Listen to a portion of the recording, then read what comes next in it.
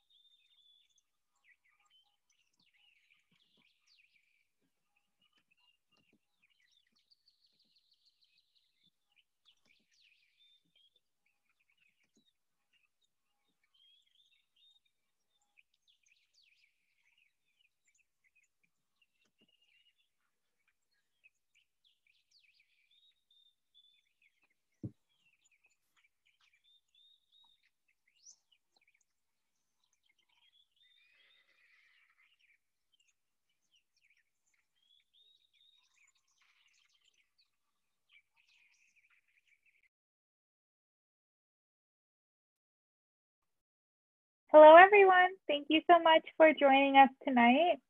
Hi, I'm Linda with the City of Milpitas, and we're super excited to co-host with Alameda County Water District and have this great class by Loretta. And I'll let Megan introduce herself. Hi, everyone. I'm Megan Marino. I'm a water conservation specialist at the Alameda County Water District. Thanks, Linda. Yeah, so we're just going to go over a couple logistics before we get the class going.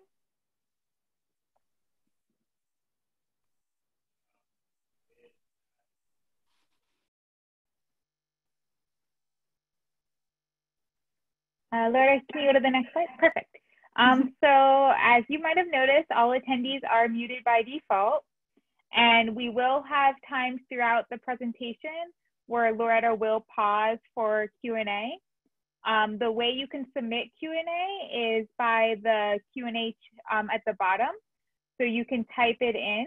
Also at the end of the session, you can raise your hand and we can unmute you to ask your question. But during the class, we request that you please type in your questions to the Q&A box, and we will make sure that these are addressed either throughout the class or we will have a longer Q&A at the end.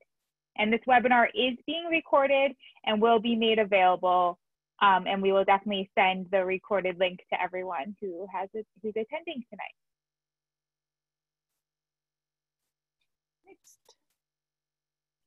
So we just wanted to go over a couple rebate opportunities that we have to help you save water. So if you're a Milpitas resident, we work with Santa Clara Valley Water District to offer several different rebates. So we have where you can get $2 per square foot of lawn replaced with drought tolerant plants. We also have rebates for irrigation equipment upgrades if you decide to use some of those for your garden. And then we have rainwater capture rebates as well. And you can learn more about all of our different rebate offerings at savewatermilpitas.org. And I do want to mention that we do have a WaterWise indoor survey kit where you can kind of with your kids look around the house, check for leaks, and take some simple steps to reduce water at home.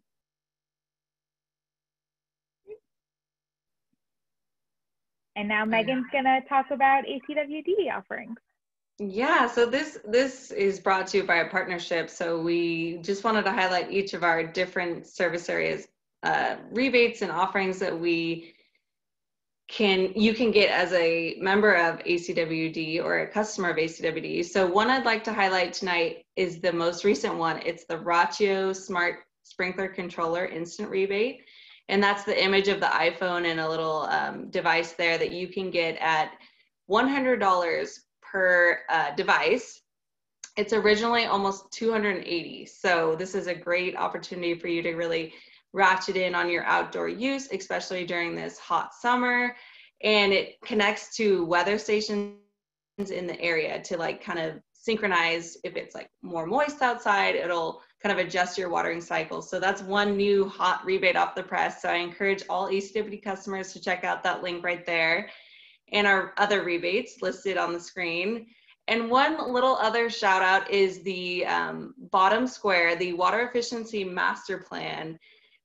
ACWD conservation staff has been working on this plan to be released soon, and we're looking for input and feedback. And so we've already surveyed several customers, but if you'd like to stay in touch and in tune of what's happening and what conservation has in the future for the next 25 years in the service area, I encourage you to look up that link and also sign up for the rebate, or excuse me, the info list so you can get announcements regarding that.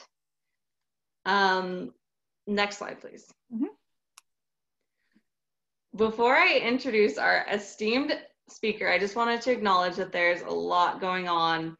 And so hopefully this hour or so will be a nice release for everything that's on your minds. I know we're all going through it. So thank you all for attending. We almost have 100 people tuning in, which is our best attended webinar so far, at least for ACWD. So I'm really excited you guys all spent the time, and hopefully this will be a nice break for you. So without further ado, we're going to hand it over to Loretta, and I'm also going to turn off our cameras because it'll help with the bandwidth, so it'll be more streamlined. But a little background on Loretta: she's been an avid gardener for most of her life, growing annual backyard vegetables, and she's a co-founder of the garden. She's a garden manager and co-founder of Pacifica Gardens. So it's a community-run urban farm in San Mateo Coast. And her training and passion includes permaculture design and bio-intensive mini farming. So without further ado, thank you, Loretta. Thank you. Thanks, Megan. Thanks, Linda.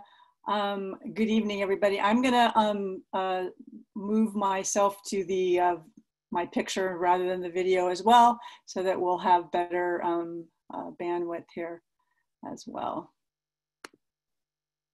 Okay. All right.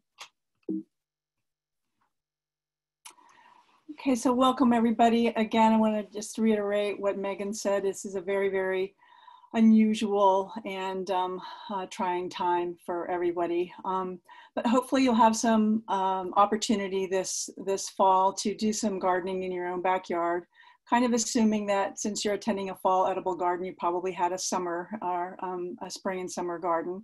We're going to talk a little bit about, just sort of sprinkled throughout our discussion tonight will be water-wise techniques and sustainable practices. And then we're going to really talk about some crops that we can grow here in the fall.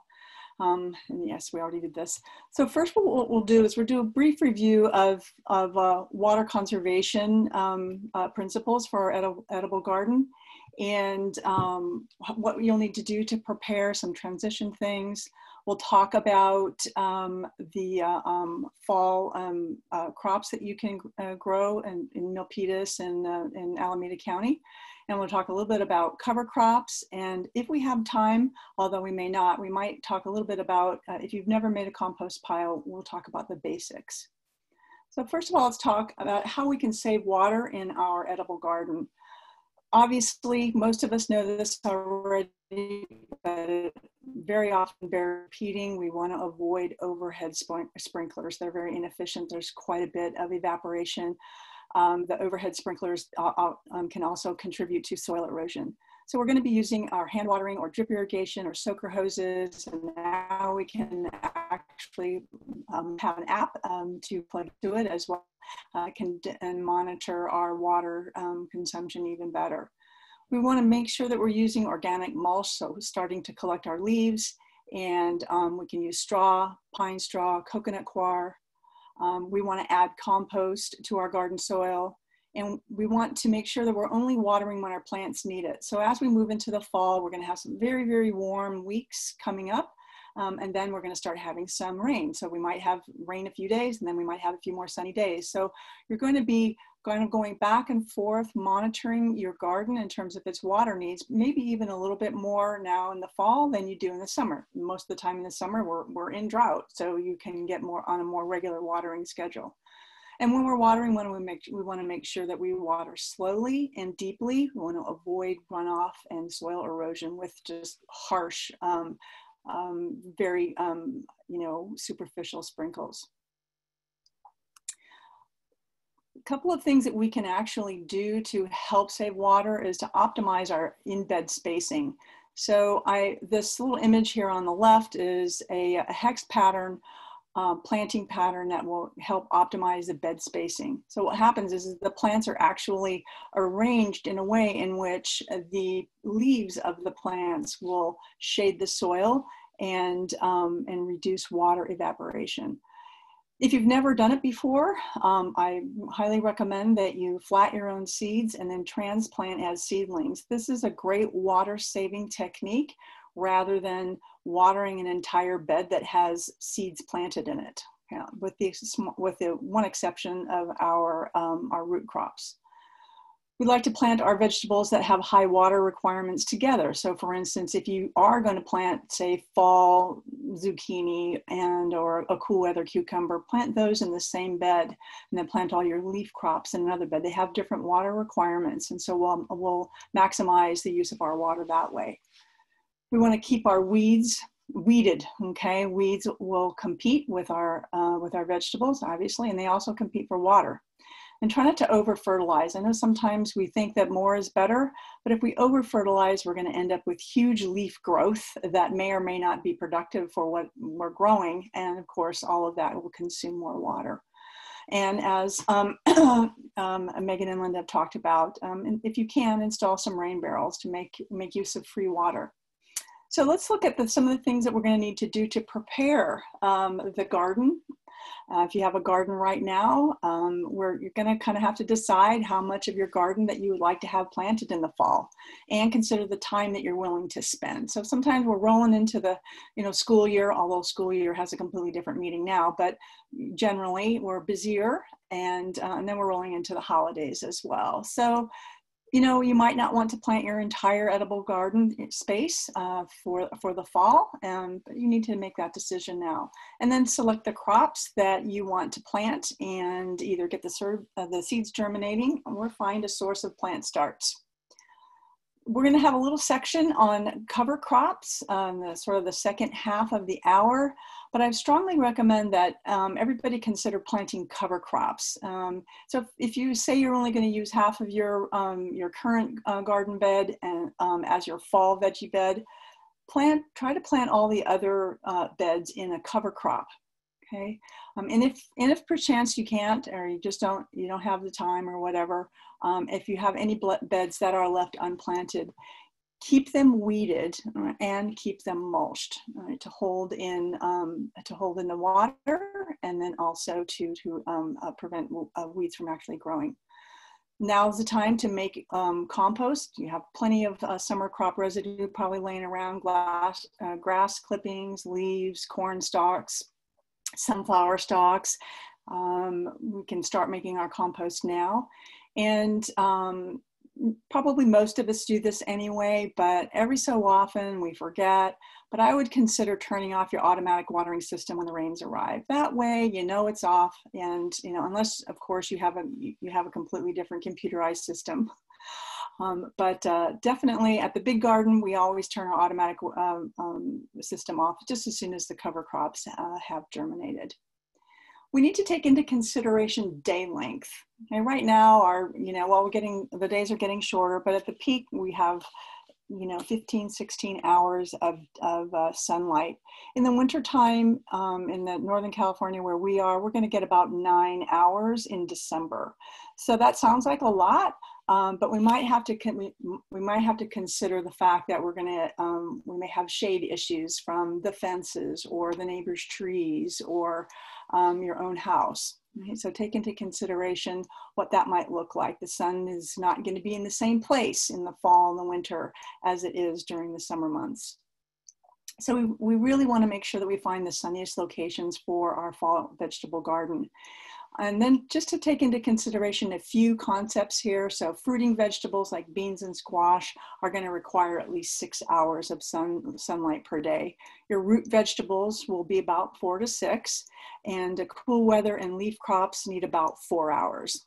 Okay, so some of our crops, especially some of our leaf crops like lettuce and spinach, they can actually do with even less than 4 hours, and they also can be planted in shade as well, or partial shade. The other thing that we want to take into consideration is temperature. So right now, Milpitas and the East Bay, Fremont, a whole bit, it's quite warm. I'm on the San Mateo coast, and even though we're having a warmer week, but it's not nearly as warm as what you all are experiencing right now. So, but we have to take that into consideration. And right now, we're planning to plant plants that actually will do better in cooler climates. So we might have to implement some measures like shade net for protection. Okay, so the image we have here on the right is some recently planted cabbages that we planted on a very, very sunny day, and I shade netted them even though we're on the coast. And this might be something that we want to consider when we're if we still have quite a bit of warmth in September and even October in the Milpitas area. We want to make sure that we do shade the soil. Otherwise, our cool weather crops can easily suffer. The nice thing about the cool weather crops is that they do tolerate the cooler climates. So we can get down to freezing. I don't like that, of course, but sometimes we do get quite cold. And if we do have prolonged freezes, though, the lettuces and sometimes spinach and chard can be damaged. And you might actually consider something called agribon, which is a different type of row covering. So when we're thinking about planning, we want to get our fall crops in late August, which is right now, okay, and early September. Given the fact that we're still so warm, we might want to put that off for maybe a week or so. But the idea here is to get the plants established in the garden, and then as the climate gets cooler, they'll actually do a little bit better. So they'll do better in cold weather if they've had an opportunity to be in soil that has become gradually lower, I'm sorry. The other thing that we want to realize, and if you're a seasoned gardener, you already know this, that if we planted some of these very same crops in the summertime, they tend to grow a little bit larger, and in the wintertime, they tend to be a little bit smaller, and that's fine. Lower temperatures, less sunlight. Okay, that's a very common thing, but we can still get great crops. So right now, what we'd like to do is get our seed crops into our root crops. So that's going to be our carrots and our beets and our radishes, turnips and rutabagas if you want, and get those germinating. Right now, we're going to have the soil temperatures are going to be good. We might want to cover those up while they're germinating so that the little birds don't come and get them, but we can get those going right now.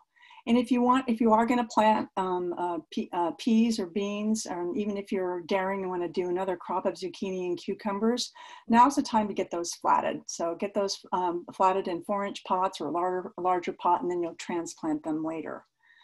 And then also too, if you aren't going to buy starts, we can get the leaf crops started as well. Okay?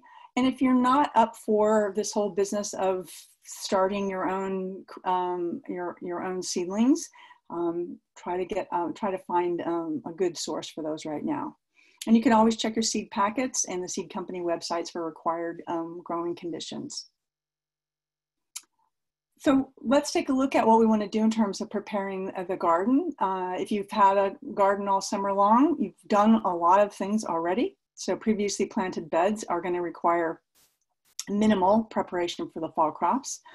We can remove the crop debris laying around, extra things that are hanging out in the beds, and loosen the soil. We don't ever really want to turn soil because we really want to maintain the microbial layer of the topsoil.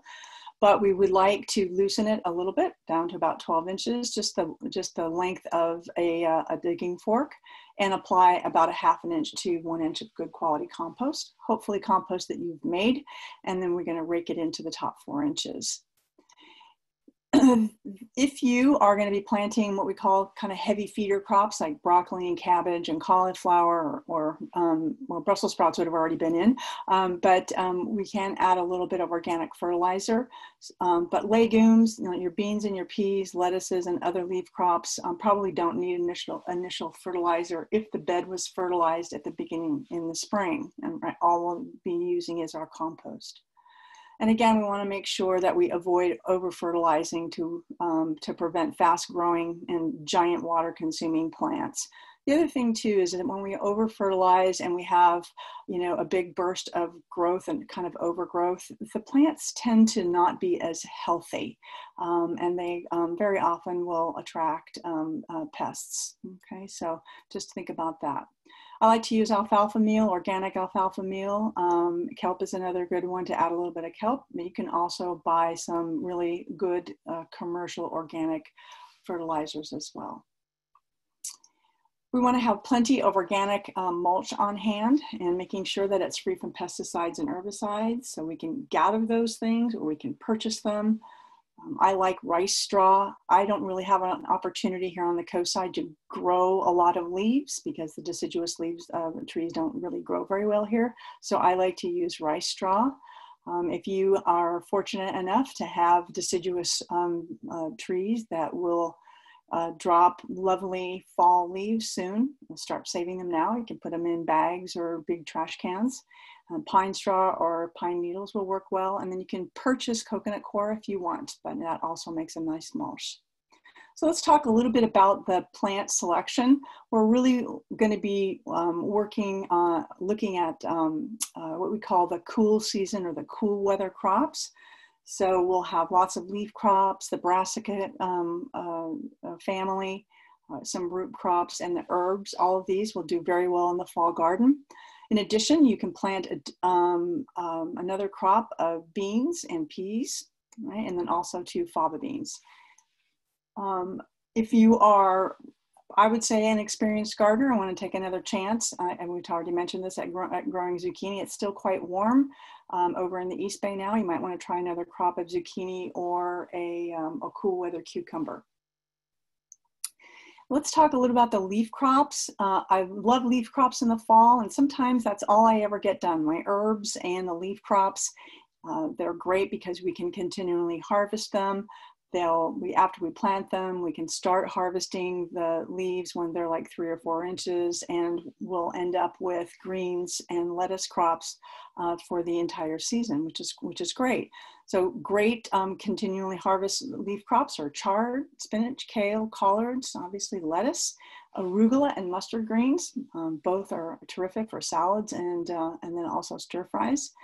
And you can succession plant the faster growing crops like lettuce, arugula, and mustard greens. Sometimes you can get more than 1 or 2 crops of these. All of these crops will actually mature within about 30 days. So we have plenty of opportunity for some leaf crops. Leaf crops, as we mentioned already, are going to require less sunlight. Okay, and they can tolerate some shade, especially lettuce and even arugula. Okay, so sometimes I will, if my lettuce and arugula are in a more sunny spot, I will actually put a shade net over them.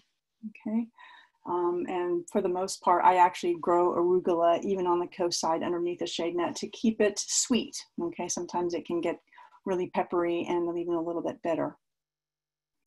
Chard and spinach. They actually right now, if you're getting them in right now, or even in a couple of weeks, you might need a row cover called Agribond. Because of the warmth, these 2 crops are going to be,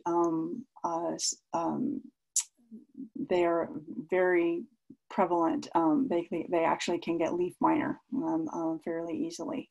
But after the temperatures are going to cool, the row cover can be removed. So in Pacifica, in the summertime, we grow the chard underneath a row cover almost the entire season, and then we take it off, right, with our fall crop.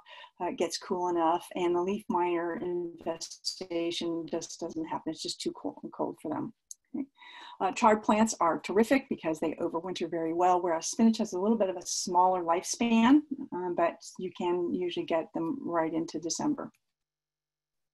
Kale and collards are great leaf crops for the fall. And again, I love kale. Well, not everybody loves kale, but I love kale. Kale has lots of uses.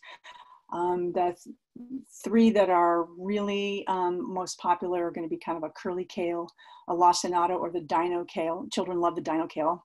They're sort of the very long, dark leaves. And then red Russian kale is quite good as well. In fact, that's a picture right there on the screen. Kale is very pest resistant, especially in the fall and the winter, and it overwinters very well. And it's great just having kale growing in your yard all winter long. You can go out there, grab some for a smoothie, grab some to make a kale salad, grab some to saute, all different kinds of uses for it. Collard greens, also same family, and collards will have both an annual and a perennial variety. If you've ever grown a perennial variety, you probably have heard it called a tree collard. We have a tree collard in our yard that's been there for about 3 or 4 years now, and it gives us a year-round supply of very, very nutritious collard leaves. And also too, collards are very resistant to pests, and they overwinter quite well. So the other brassica that we're going to talk about, broccoli, guilan, cabbage, and cauliflower, those are all part of that whole family of cool weather crops. Sometimes we refer to them as cool crops. I just want to make a note that kale, collards, arugula, radishes, turnips, and rutabagas are also part of the brassica family, but I'm talking about them separately in terms of them either being a root crop or being a leaf crop. So the ones that we'll talk about right now are the, quote, single harvest brassica. They do very well in cooler climates, but we just want to know if we're planting a really water-wise garden that they tend to be less water-wise and a little bit more pest prone. So I do like to plant cabbages anyway for a variety of reasons. But anyway, all the brassica, just so you know, are going to be prone to cabbage looper and cabbage worm and even aphids in the warmer months. And all of this gets better as the temperature cools down, just so you know. So don't get discouraged if you feel like, oh my gosh, I've got cabbage loopers already. As soon as the temperatures cool down, the plants will do a lot better and the little critters go away. I'm going to take a couple of slides here to talk about a broccoli that does very, very well in our water-wise garden. And we can plant this type of broccoli mid to late August and then harvest it pretty much all winter, winter long. It's a variety that is the Di Cicco or the Di Cicco variety of broccoli. And it's an heirloom broccoli that begins producing broccoli heads in about 55 to 70 days, or even a little bit earlier than that. So it has a fairly small head, right? It has a small center head. I'm going to go back to this slide here. We'll be able to see that it is, relatively speaking, to the broccoli heads that we're used to looking at on the single harvest broccoli plants. This is a little bit smaller, but we harvest it. Right, and then after that, this particular variety will produce little, quote, baby broccolis or broccoli side shoots all winter long. So we can get almost like continual harvest of broccoli. And as long as you are cutting these little side shoots, it will continue to produce. A couple of years ago, I actually had a broccoli plant for almost a year. And so it just kept producing it, and I was taking really good care of it. And I had broccoli for a really long time. Another really great brassica is the Gailon or the Chinese broccoli. This is faster growing than many of the other broccoli varieties. We can transplant it from seedlings, and it is fast growing, and which is great. So you can actually plant a couple of crops if you want to. The stems, the leaves, and the flowers are edible. And like I said, it's easy to grow. Tastes very similar to regular broccoli. It's a little bit more bitter if you've had it before, but I just love Chinese broccoli. Cabbage. There are several varieties of cabbage, and there are cabbages that grow better in the cooler months versus the warmer months. And I like to use a smaller size, especially in my small garden. The Red Express cabbage is one of those that we really like to use because it produces a fairly small head. And again, I plant those from seedlings, and so they're all ready to go right now in my greenhouse. The cabbages are a single harvest crop, but the great thing about cabbages is that they store very well, and you can have them in your refrigerator for like weeks, actually. And they're very densely packed, and the leaves, the broccoli heads produce considerable food yield. So of the single harvest brassica, I like the cabbages the best. Well, I shouldn't say that. I also like my broccoli too. Other brassica that you might want to consider are cauliflower. Cauliflower, again, is one of those single harvest. Brussels sprouts. If you're new to gardening, I would wait on the Brussels sprouts. They can be very tricky, and they are also very susceptible to pests. Kohlrabi, Savoy cabbage, and tatsoi are a couple of other ones that you might want to try as you explore your fall crops. Root crops are great for the fall garden: carrots, beets, radishes, and we've mentioned rutabagas and turnips as well. And once the plants are established, they're actually quite water-wise because the food-producing portion of the plant is in the soil. So it's they're actually great, especially carrots. We were talking about transplanting all of our other starts with our root crops. We're going to direct sow those. Now, that said, I have transplanted beets. I have transplanted carrots. Beets will transplant a little bit better than carrots. Carrots, if you transplant them, they tend to be a little bit deformed. I have transplanted both rutabagas and turnips. They don't do badly. But they will do their best if we direct sow them. And so for our garden, as we mentioned a little while ago, what we'd like to do is plant the root crops in the same area of our garden so that we like a couple rows of carrots, a couple rows of beets, so that they're all in the same area of the garden with the same water requirements. Radishes are very fast growing versus compared to carrots and beets and rutabagas as well. They will mature in about 4 weeks. So you'll be able to have time for a couple of crops of radishes if radishes are what you like. Okay, so like we mentioned, our carrots and beets are going to take about 9 weeks to mature. The great thing about beets are that there are some varieties that have tall greens. You can harvest, not all at once obviously, but you can harvest some of the beet greens and just use them like chard. They taste a little bit more like beets than they do chard, but they're a great addition to a stir fry or even a lasagna. I've used them with chard and spinach. And beets are a great addition to your fall garden because they really do add a lot of color. Beets are part of they're all the same family as chard and spinach. And so if we're getting them going in this time in the warmer months or the warmer weeks of the fall, we might need to cover those in agribon until the cool weather arrives. Otherwise, we're going to end up with leaf miner as well. Onions, alliums. So we'll have in the fall, winter, or there are 3 types of alliums that will do well in our fall garden. Bunching onions are one of those, or we've seen them called scallions or green onions. They don't really make a big bulb, and the great thing about them is they can be grown year round, and you can purchase them as seedlings or flat them now, and you'll plant them about 1 inch apart and then just harvest them when you need them. They're terrific. I usually have at least a couple of rows of bunching onions in my garden all the time. Garlic.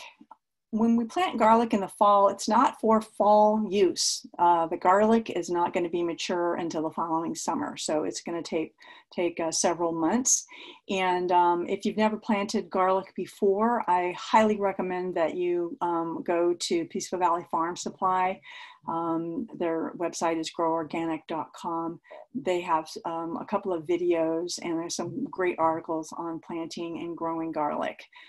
But growing garlic is quite fun. If you've never done it before, you might want to try it.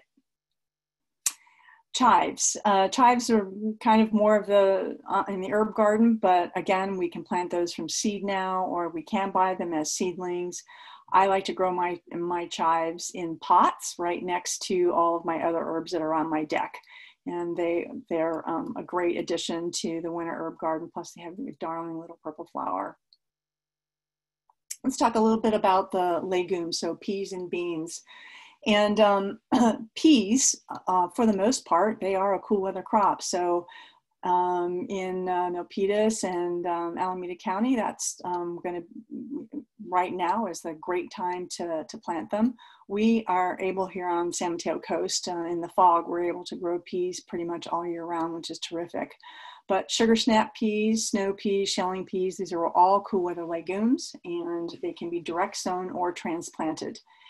The thing about the peas is that most of them, even the bush varieties, will need some kind of trellising.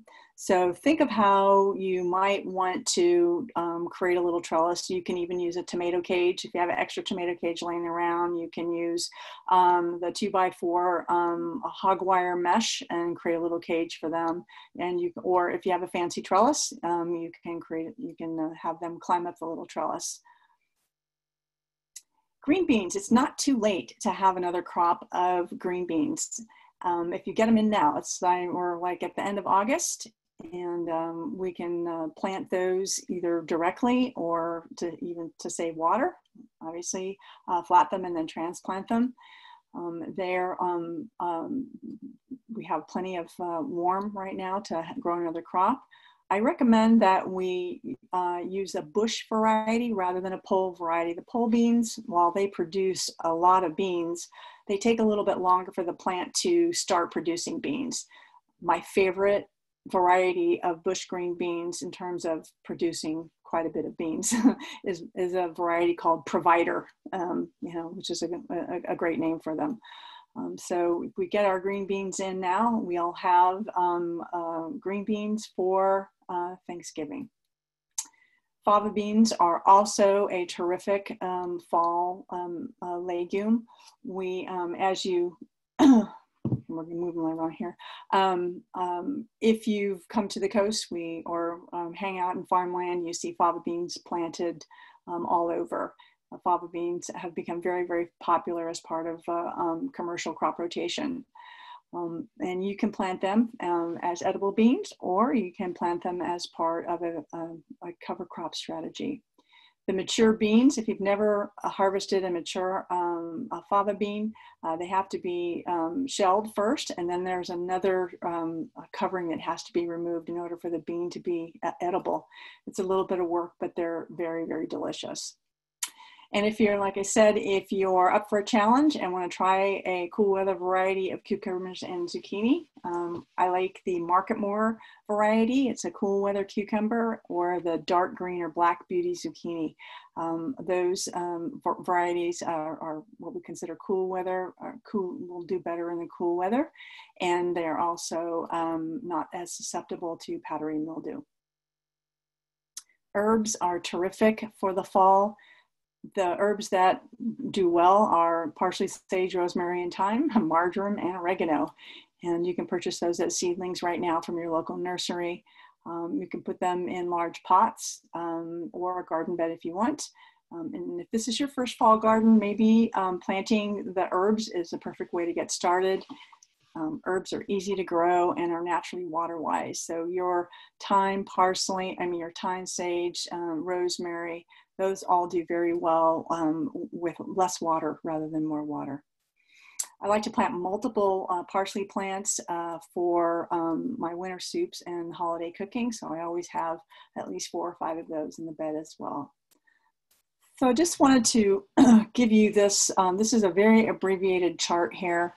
And this is mostly of the crops that we've just talked about, the in-bed spacing. So one of the things that I mentioned earlier was in order to optimize, our watering strategy, if we optimize the in-bed spacing. So having our vegetables spaced in a way that is optimal for their growth, and yet will also shade the soil and prevent evaporation. So what we've done here is giving you all the spacing, the inches, or no, I guess there's no feet, and then the approximate maturity, days to maturity. And when we say days to maturity, that is from the seed, okay? So if we're transplanting, then obviously it'll be fewer days. And I've taken this information from the California Master Gardener's Handbook and How to Grow My Vegetables by John Jevons.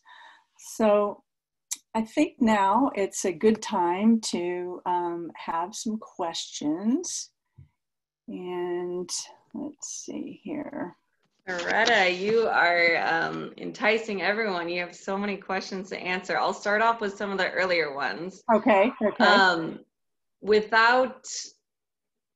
Okay, so one of them is, or a lot of them are related to where to purchase things that you mentioned, like straw mulch, shade nets, and cover material and other veggies. Like, do you recommend any specific stores in the region? Because it seemed like a lot of the questions were trying to gear themselves away from the big box stores, if you know any like local. Yeah, exactly.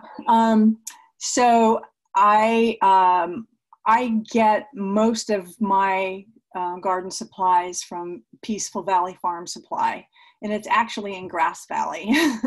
And they have shade net, they have Agribon, they have seeds galore, and that's one of our well, it is our favorite place to get things. There are shipping fees, of course. For me personally, I live on the coast, so my nursery, Half Moon Bay Nursery and Sloat Nursery in San Francisco, those are the nurseries that I shop at. Now, it's been a while since I've lived in the East Bay, but I know that there were some great nurseries there. I think Reagan's was one of the nurseries that, and I've been there recently too. I think they have quite a bit of vegetables at this point too. So, yeah, I completely appreciate the not wanting to shop at the big box stores. I I trust some of these Peaceful Valley Farm Supply and even some of the seed companies. At the end of the presentation, I have a number of seed companies that are listed there that might be helpful as well. Okay, because we got to get through some of these quickly. Yeah. I'll type this into the comments, but just to recap, it was Peaceful Valley Farm Supply, Slope Nursery, Half Moon Bay, and Reagan's, right? Yeah, yeah. Okay, so another question is there certain leaves to avoid for mulch, or is any leaf fine? Right. I know. Great question. We used to say we don't want eucalyptus leaves, and we don't want, I mean, I don't really want eucalyptus leaves right now anyway, they're flammable, but, and walnut leaves, those types of things, those tend to be a little, they have a little bit of, they're a little bit toxic, but your oak leaves, your maple leaves, even oleander leaves you can use, pine needles, but mostly if you would like to stay away from, I would stay away from eucalyptus and walnut at this point. But for the most part, most leaves are really okay. All right, there's a few related to timing. So when is it good to compost, which I know is a section in your later half of the lecture, and also how do you know when to pull root vegetables? So if the seed packet or the seed source will actually tell you, but you can actually test them. If you, with your root vegetables, you'll be able to just sort of kind of brush the soil aside and be able to see the crown, if you will, of the root crop. And as it gets to be, like for carrots, as it gets to be a half an inch or an inch, depends on to how big you want them, you can start testing them and start pulling them up. Same thing with the beets. You'll be able to see they'll mound up a little bit, and you can go, oh, I'm gonna, and see how big it is. So you can actually start pulling them up and testing to see how big they are. Most of it is by trial and error. You just pull them up and see how big they are, and then if they're too small, then just let the rest of them continue to grow. Okay, so there's a lot of specific questions about certain edibles. So like Loretta just mentioned, a lot of that information is on the seed packet.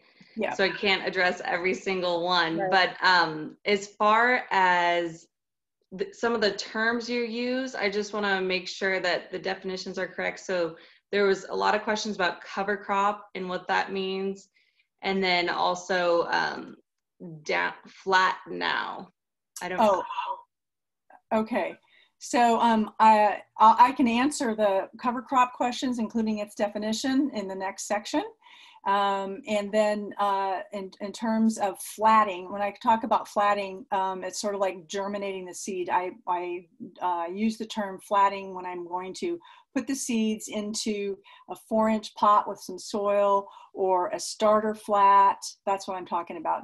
Starting the seeds in a separate, smaller container to reduce the amount of water that we use.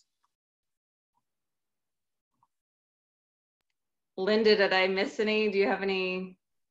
I think one more we can add is there was a question specifically of how often to water herbs like basil, oregano, thyme in a raised garden. Yeah, so when we're watering, the herbs are basically use the same water rationale as you do with your vegetables. Stick your finger down in there, get down to about 3 or 4 inches.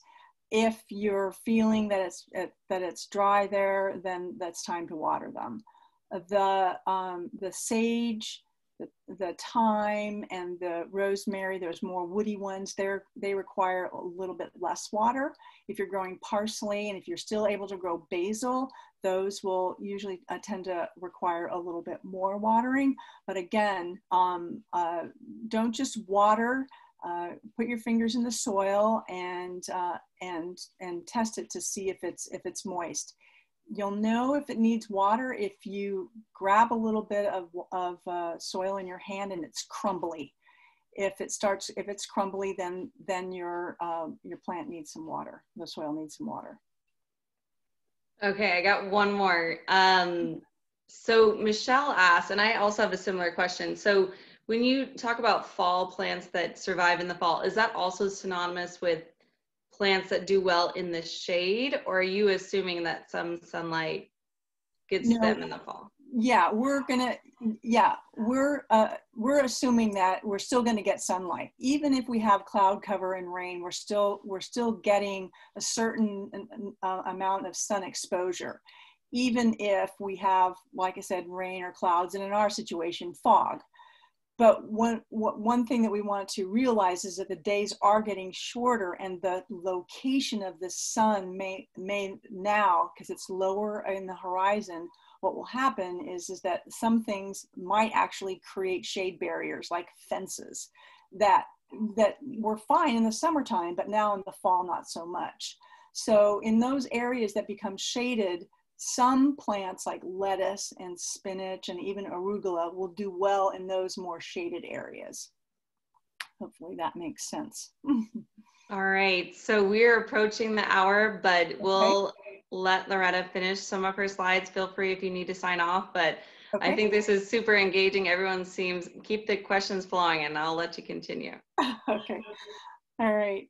So what we'll do now is I'm going to talk a little bit about cover crops. We're not going to have time to do the compost section, but just so we can define what a cover crop is anything that's planted to enhance fertility and preserve soil structure, right? It's called a cover crop.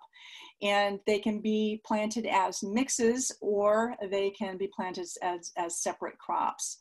Cover crop mixes are usually going to have a combination of nitrogen fixing legumes like fava beans, bell beans, Austrian peas, vetch, right? And then some carbon producing grains like oats and rye. Those are very common. Cover crops are going to be typically planted at the end of the main growing season, right? And then grown over the winter. And then in the early spring, you have options. Hey, you can either green manure that, right? Chop it down and dig it into your soil and then leave it there. And leave it there until you're almost like a mulch, right? And have it decompose. Or you can chop it down and make spring compost with it. Okay, so cover crops have a ton of functions, right? So they're obviously they're going to be protecting the soil in the off season, and they're an important component of crop rotation practice. The cover crops will improve soil structure and fertility by prevent erosion, and preventing and suppressing invasive weeds, holding the water in the soil, right? So great with that, and then help maintain the microbial life in the soil. And also too, you can get some edible legume cover crops as well. So the legumes are going to be your fava beans and any of the peas, and they're going to help fix nitrogen into the soil. So they're literally going to grow nitrogen, right? And not grow, they're going to fix nitrogen, atmospheric nitrogen, and put it into the soil. And then if you have grains, the grains will grow organic matter. They have very, very long root systems, and they'll grow organic matter into the soil. And you can actually plant some root crops. Daikon radish is one of them if you have a really clay soil. So that's an option as well. Cover crops are going to attract beneficial insects. They're a great source for little birds and other insects. And like I said before, they're an important component of sustainable and restorative gardening and farming practices. Fava beans we talked a little bit about those as an edible crop. They have a prominent nitrogen fixing component, and that can be used as part of adding nitrogen to the soil. Okay, and we can grow them to maturity, or we can just chop them down and leave the nitrogen nodules in the soil. As we mentioned, there's going to be other legumes, right, that will very often be part of those mixes, and those cool weather mixes also you can get at Peaceful Valley Farm Supply. Vetch, biomaster peas, Austrian peas, bell beans, alfalfa, and clovers are all nitrogen fixing plants. And they germinate very, very well in the cool weather, right? And are going to create a lot of biomass for our soil improvement and the compost piles. Most of us don't think about growing grains. However, grains, as we mentioned before, they're a great cover crop. The long root system literally grows carbon into the soil. Mature grain stalks can add carbon biomass to your compost pile. And some of the grains that grow very well in Northern California are going to be winter wheat, oats, barley, triticale, and rye. And rye is one of my favorite because it has such a long, deep root system, and they and grows really well in the fall around here. Right? And unfortunately, you probably won't get enough to make bread.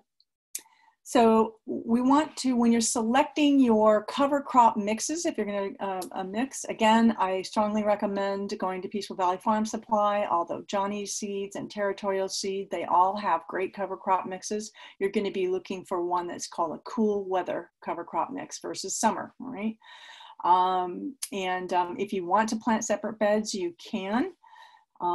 So when we're planting our cover crop, we want to we do something called broadcasting. So we're just going to sort of fling, if you will, look on the seed packet or the recommendations from the seed company. They'll tell you how much in terms of ounces per square foot or per 100 square feet, and you can figure out how much to plant. And you're just going to loosely spread it all over your soil and kind of chop it in. The larger seeds, like the fava bean seeds or the bell beans, which is actually a smaller fava bean, you should actually direct sow right in by pushing them in about a ½ inch to 1 inch deep. Okay. Right. So that your cover crops can be the last thing that you're going to plant in your fall garden. So get the vegetables in, right? So if you're going to say plant half of your fall garden in fall vegetables and the other half in cover crops, plant your cover crops last, right? So the cool weather cover crops can germinate in fairly low temperatures, in fact, down to 40 or 50 degrees. After we plant the cover crop, we want to hand water it daily until they germinate. I always recommend that we cover the seeds with a shade net, okay? We want to hold the water down. Obviously, we want to prevent evaporation. And then also, too, we want to protect from birds. I will tell you, birds love cover crop mix. They'll go in there and they'll take out every single grain that you have planted there. So put a little shade net cover there until it germinates. Once our cover crop is established and the rains have started, very little watering is needed. And that's where we don't need the watering system on, unless, of course, we end up in a drought. Gosh knows what's going to happen in the next few months, but for the most part, when the rains start, we don't even need to water anymore. I really recommend, it sounds kind of silly because the cover crop mixes look kind of wild and crazy, but if you can get those big, gnarly, water-consuming weeds out, it'll be very, very helpful and will prevent competition. If you're into trying to move your garden to a kind of a quote more sustainable effort, we have the 50% rule for sustainability. If you want to produce crops that will help you build compost and soil fertility, you should plant about 50% of your garden in quote compost crops, right? And that would include cover crops as well. But during the summer months, you could also plant sunflowers and corn, that kind of thing. Grow about half of your garden in high nitrogen crops and half in high carbon crops. Okay, so like we said, winter rye makes a great cover crop. Okay, so what we'll do is we're as we expected. We don't have time for the compost section here. I'm just going to flip through here just in case anybody wants to screenshot something. And then I wanted to just show you, I have a list of, here we go. Hopefully everybody knows how to make a compost pile. And if you don't, I'm sure Alameda County and Santa Clara County have great programs. I know San Mateo County does. to help you learn how to build compost. Now here's a list of the resources that just come off the top of my head. I will be perfectly honest with you. I have like 10 times this many books sitting in my shelf. And I'm sure that some of you have great resources as well. But the California Master Gardener Handbook is the one that really does, if you really want to look something up, very succinct. And my two favorite vegetable growing books are the ones that are written by John Jevons and Carol Cox. And my favorite one for pests is the Organic Gardener's Handbook of Natural Insect and Disease Control. So these are some resources. And I think now do we have time for more questions, or is that, oops, here we go. Yeah, I wish we could give you a loud round of applause, because that was amazing, and so much is covered in so little time. So again, if you have to go, I respect your time, please sign off, but we're going to be entering a Q&A. So I am wondering if people have the option to raise their hand on the attendee side. If someone, yes, okay, perfect. So I will unmute the people that have raised their hands in sequence until about 8:30, and then we'll have to sign off. Mm-hmm. So we will start with Miss Krishnamurthy. Thank you. My question is on the pole beans. This is the first time I'm actually doing, I used to do only bush beans, and this is the first time I got a pole beans. It is still producing. So I'm confused as when I should actually start the next season's pole beans and when this will stop producing. Yeah, so if you're gonna, so I'm like you. I still have pole beans, right? My bush beans are almost finished, but I still have pole beans. What I would do for the fall is, if you have bush beans, plant those. Those will give you beans. It's August right now, so those will give you beans by November for sure. Yeah. Another crop of pole beans might be a little bit problematic, because, as you know, the plants are very tall, and so they might spend most of the fall making plant and not very much time making bean. That's why the bush bean idea is, from my point of view and from my experience, better than the pole bean idea. Does that help? That helps. I'm so sorry. Just one more question. I'm sure many will have this question about the tomatoes. My tomatoes were also still producing, and this year the tomatoes started a little late here in Bay Area, and so they are still producing. So should I still start my next season by planting it by January, or should I delay it? So for your, yeah, if you're still producing, yeah, I mean, sometimes the tomatoes, they'll continue to produce even into October.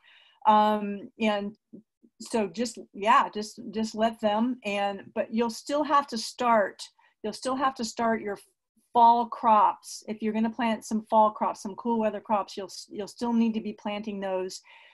You know, I mean, usually we say late August, early September, but you guys are going to be in the 90s next week, and that's going to be pretty hot. So you can probably wait until the end of September.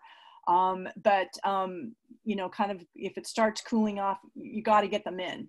Even if you're, you know, try to make other space. And, you know, sometimes the tomatoes, you're kind of done with them after a while. They get kind of small and hard, and you're kind of, okay, and now I can kind of take them out.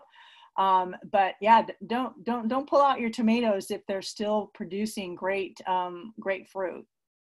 Sure, thank you. Uh-huh. All right, thank you. Great questions. All right, we have one more from Dolores Jones. Okay.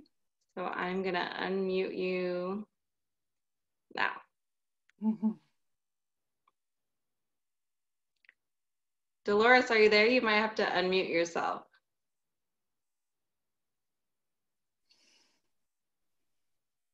Dolores? Hello? Can you hear us? Oh, she just muted herself again. Oh no. Okay, raise your hand again if you have a question, but I will continue on to Faye Baker. Faye, are you there? Can you unmute yourself? Hi, yes.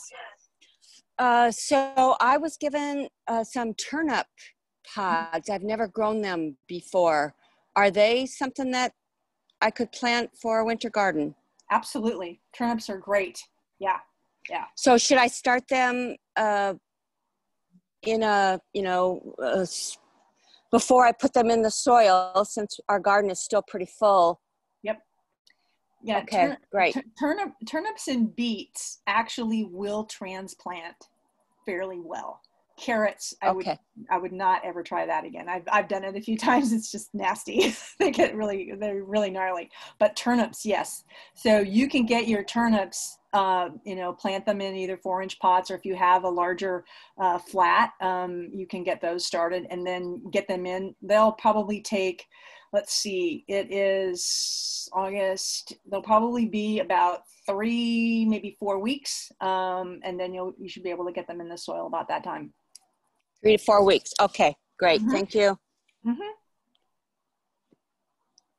All right, next we have Rachel Moore and then Lakshmi next. So if there were any other questions that we didn't address in the Q&A, please raise your hand because you'll have an opportunity to ask Loretta yourself. So Rachel Moore.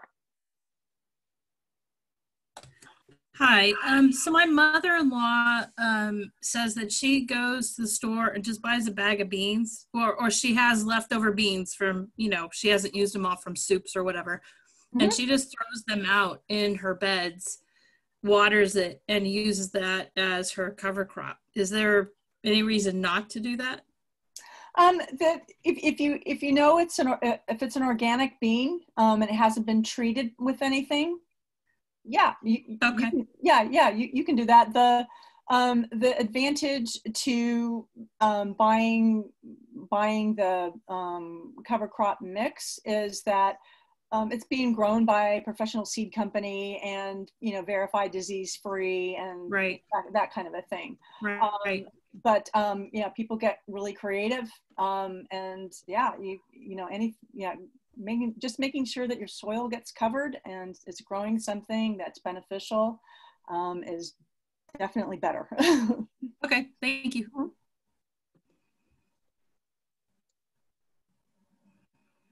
All right, thank you, Rachel.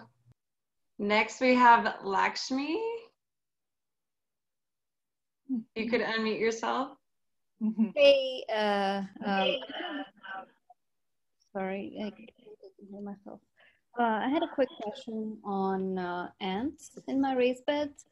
So we added garden soil to our raised bed, and then since then we're seeing a lot of ants, especially on my okra plants, and they bring the aphids to the plants. It seems like that. So I'm wondering, like, would that be I have not been able to, I tried the borax mixture that I saw on the internet. That didn't work for me. I'm wondering if that will still be a problem in the fall and what I can do about it. It'll probably get better in the fall. Everything gets better when it's cooler, if you know what I mean. The aphids and the ants and the aphids sort of go together. Once the aphid-ridden crop is gone, usually the ants will sort of, kind of go away as well. I understand completely what you're talking about. We battle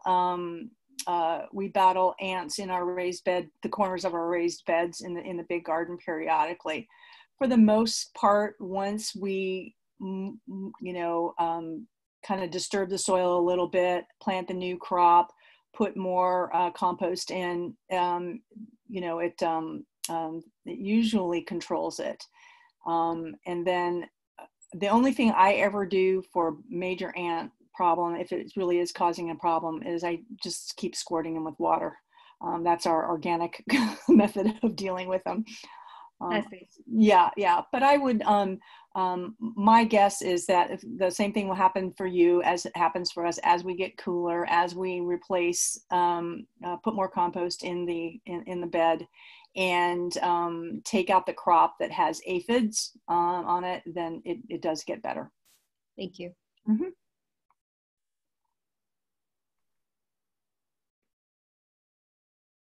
Great. It looks like we have one more person hand raised, Carlos. Megan will unmute you.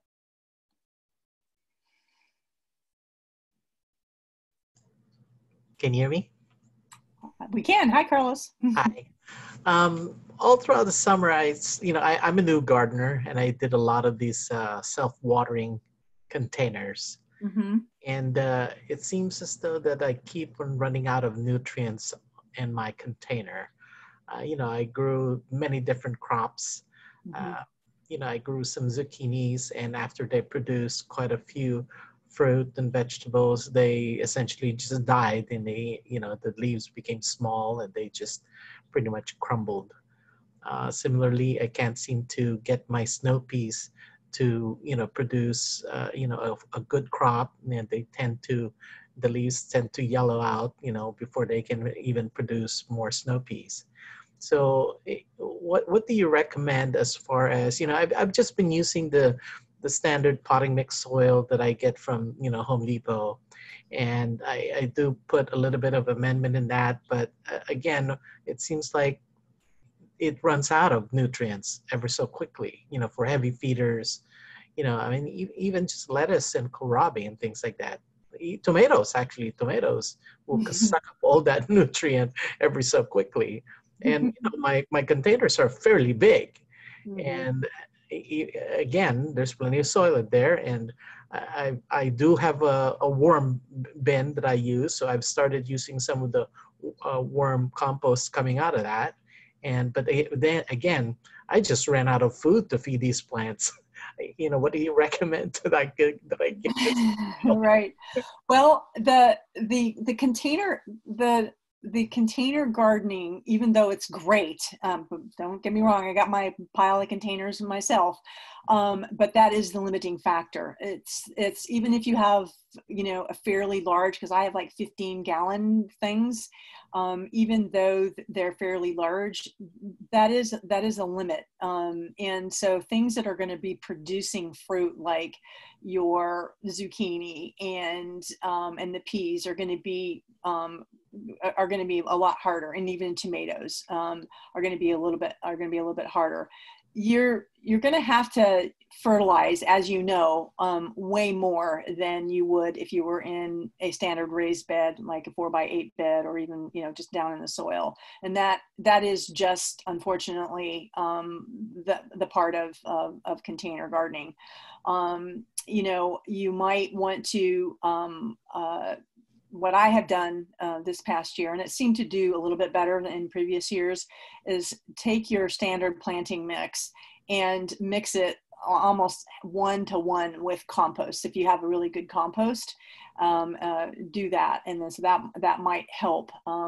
Your addition of using the vermiculture, the worm castings, is a great idea, because that will help put some life literally into those containers. And container gardening the containers tend to dry out a little bit more quickly, and so the microbial life in the actual pots themselves tends to be a little bit iffy.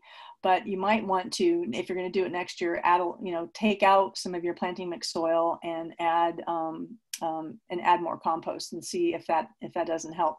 But container gardening, those are the challenges of container gardening, unfortunately.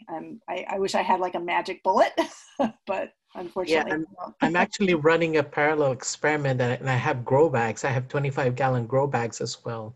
And my fear with those grow bags is, the nutrients just drain right out. They do. At least with my container, my self-watering containers, all the nutrients fall back into the reservoir and get sucked up. But, in grow bags, it just drains right out. So I'm like, chasing my tail with this.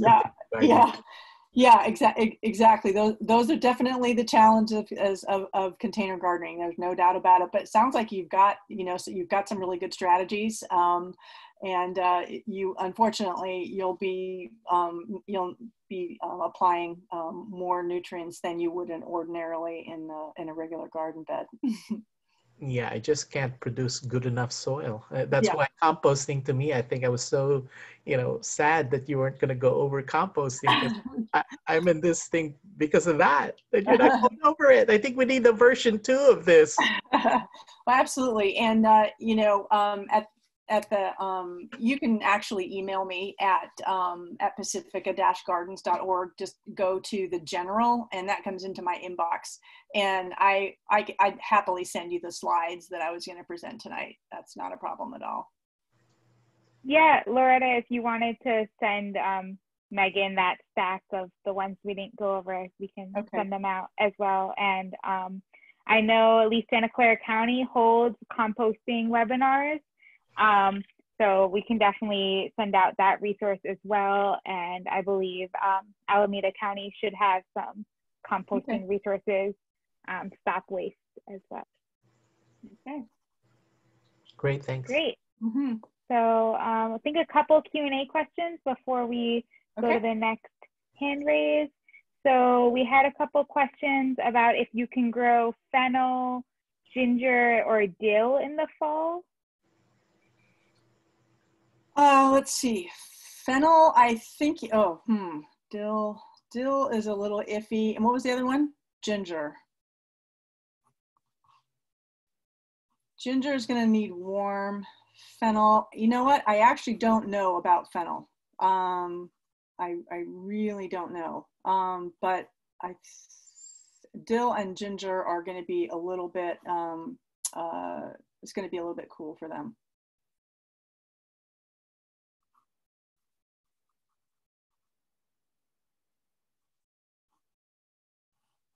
Great. We also have questions about tomatoes that have bottom rot and any suggestions to prevent that, and they use regular potting soil.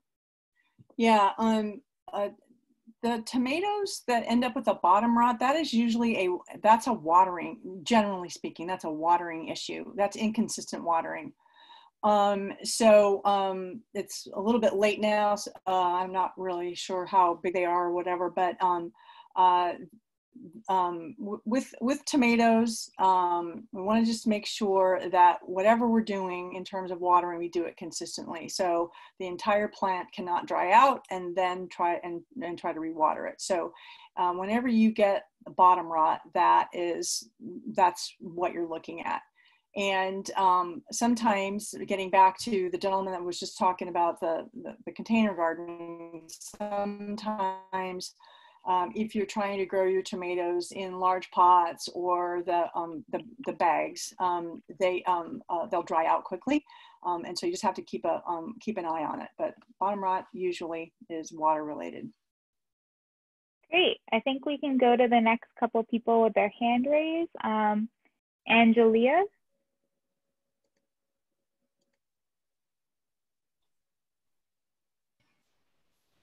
Hello, can you hear me? Yep, hello. Hi, I have a question in regards to how to or organic ways to deal with, I believe it's a fungal issue. I grew some snap peas and cantaloupe. The cantaloupe actually grew crazy in my garden this year, but I noticed on the leaves, they started turning white. And what we did to the soil, because we have that really hard clay soil, we took out the big chunks of clay and we amended it, but it only certain plants had the white on the leaves. Right. So usually that white leaf stuff is what we call powdery mildew. And so the melons and pumpkins, zucchini, that whole family, sometimes they're sort of predisposed to powdery mildew, and unfortunately peas as well. So when you're watering them, try to avoid watering them at the end of the day. If you're going to water them in the morning, and try not to overhead water them so that the leaves themselves don't stay wet. So that's one thing that you can do. Sometimes, I know it sounds kind of counterintuitive, but literally washing off the leaves will kind of slow down the growth of the powdery mildew. But that's what that is. You know, usually at this time of year, the plants are getting older, and the plant itself becomes a little bit weakened, just like we all do when we get older. And so they actually then will start manifesting the powdery mildew. And depending on where you are in terms of your harvesting, it might be time to get the plants out of the garden. I don't know where you are on your watermelon harvest. I mean, your, was it watermelon or cantaloupe? Anyway, so, you know, it's usually a sign that the plant is kind of at the end of its season. We always know, because we grow a lot of pumpkins over here, we always know when the plants are starting to get a little bit stressed, because they become susceptible to the powdery mildew. There are some things you can apply. Off the top of my head, I can't think of them. We usually do everything with insecticidal soap at first, and then try to spray it off. Those are some things that you might want to think about. Okay, because yeah, it started happening at the very beginning when it was like growing big, and it just barely started fruiting. The leaves just started turning white, and I was like, wait, it just started. Where are you? Where do you live? I live in Milpitas, kind of close to the Piedmont and the hillside. Okay, that's not a foggy area. Yeah, that's what that's why like the first thing that came to my mind was like, maybe there's like a fungal thing going on. And yeah, well powdery mildew, well, it's a mildew. Yeah. Yeah. Let me check. Again, you can also email me and see what we can do. That's unusual for that area. Okay. Thank you. All right, thank you, Ms. Patterson. We have a question next from Carolyn Harris. Oh, hi. I'd like to know if we can visit Loretta's Gardens in Pacifica. Oh, we'd love to have you visit. Unfortunately, we're still closed due to the pandemic. So yeah, we usually will have visitors. However, well, I'm just going to say we are going to have a plant sale in the first 2 weekends of September, which will be open to the public. So if you want to stop by, then you could probably see it at that point. But in terms of coming to visit, actually we're still closed just to the few of us who are maintaining it at this point because of the pandemic. I'm so sorry to hear that. Sorry to say that. Yeah, thank you, Caroline. And I will brag for Loretta because she's way too humble, but this Pacifica Gardens, located at 830 Rosita Road in Pacifica, is an abandoned soccer field. So it's got 30,000 square feet of repurposed land. So that's awesome. I think we should all check it out.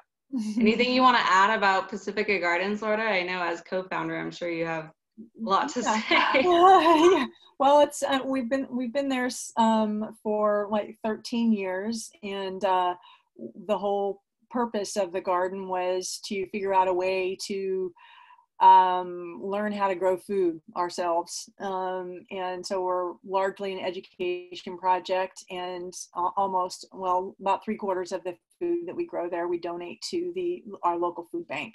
So we provide a community service in terms of food, but then also we provide education opportunities for school kids. We have, when we're not in the middle of the pandemic, we have community service days, and we have field trip days, and we have workshops and weekly work days open to the public. Hopefully, soon in the spring we'll be able to reopen, and we invite everybody who wants to come see to come see. Awesome, thank you. Caroline, I see your hand is still up. Is there anything else you wanted to say? No, that was my question. Thank you. But we're plotting a trip already. Excellent. Awesome, thank you. Linda, I'll have you take it from here. There's a few more questions. Sure. So let's see. We have a question on kale that was taken over by spiders and any remedies for that. Kale taken over by spiders. Okay. Not sure what kind of spiders. Usually kale gets taken over by aphids. So that's a different thing. But depends on how old the plant is itself. It, as we mentioned before, sometimes, especially if they get, if they're grown in too much heat, they become weak and susceptible. I would take a nozzle and do my best to just do a water shower and try to get rid of whatever spiders are on there. And then what you can do is apply an organic insecticidal soap, and that may help. Like I said, I don't know what kind of spiders it is, but it may help get rid of and or deter reinfestation. Great. Last couple of questions. We had one about pole beans, when they can start planting them again. They said they're still producing now. Yeah. Yeah. So pole beans, what I would do is wait until spring to plant the pole beans again. In our area, and maybe you guys have better luck out there, but in our area, there's not enough sun and time to grow another crop of pole beans right now because the plants are so, they grow so tall. So I would, finish this crop out and then plant them in the spring, kind of again, like in the mid-May, right around Memorial Day weekend is a good time to replant your pole beans. Great. We have a couple more questions. Before we get to them, I just wanted to give a shout out that we will be hosting more classes with the Bay Area Water Supply and Conservation Agency, and Loretta will actually be teaching a edible water-wise gardening for beginners class on November 17th. So if you came to this and it was a little over your head because you've never really gardened before, please join us for that class as well. And we have a couple other questions about soil. They said the soil is very hard and clay-like, and how to best prepare it and amend it for gardening. So this is your classic plant cover crop. So right now, if your plan is to just try to amend your soil and get it ready for spring, this is a perfect time to do it. So go to one of those websites, Peaceful Valley Farm Supply or Seed Savers or Johnny's Selected Seeds, and get a cover crop mix. Peaceful Valley Farm Supply makes a mix that they call the Soil Buster, and which is great because that mix has some grain in it that will have grain seed, rye seed in particular, that will grow deep into the soil. And try to grow your cover crop now all the way until the spring, and then take it down. And take it down as in cut it down. Oh, like I'm not too like early spring, like February. And you can take it down and make compost out of it, or you can cut it up and lay it into your soil and just sort of dig it in. That's probably the best way to deal with your dry clay soil. Hopefully that helps. Mm-hmm. We have a question on zucchini female flowers falling off before they open, and why does that happen? Right. So zucchini has a male flower and obviously a female flower.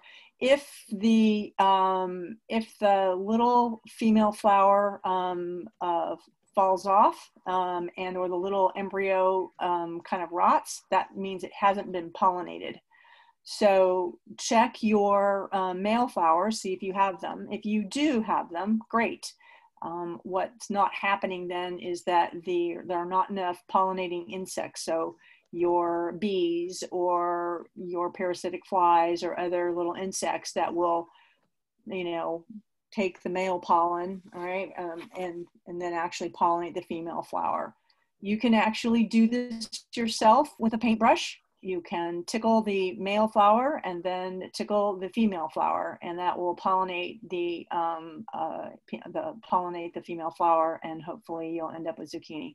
But that's a common problem that we all are dealing with the bee population problem. So what I always recommend is that if you're going to plant plants that require a lot of pollination, so that would be all of your pumpkins and zucchini and everything, is plant some flowers like borage or blue and yellow flowers that the bees like in the area, and that will help draw the bees and then help with your pollination. Great. One last question is there a way to grow tomatoes year-round with a greenhouse or another method? Yes, although I will, full disclosure, I don't do it. I did it a few years ago when I first moved to the coast. Yes, you can. I know people grow cherry tomatoes in their greenhouse all year round, because really tomatoes are perennial. So if you have an indeterminate tomato variety, you can grow them. I'm not, yeah, but it's been a while since I've done it, so I'm not an expert by any stretch, but I know people who do it. Then we got one about pumpkin. Is it too late to start growing pumpkin? It is, yeah. The pumpkins needed to go in the ground no later than June. Yeah, it'll be too late. You won't end up with a pumpkin until, if at all, until January or February, unfortunately. Loretta, I have to selfishly ask the last question.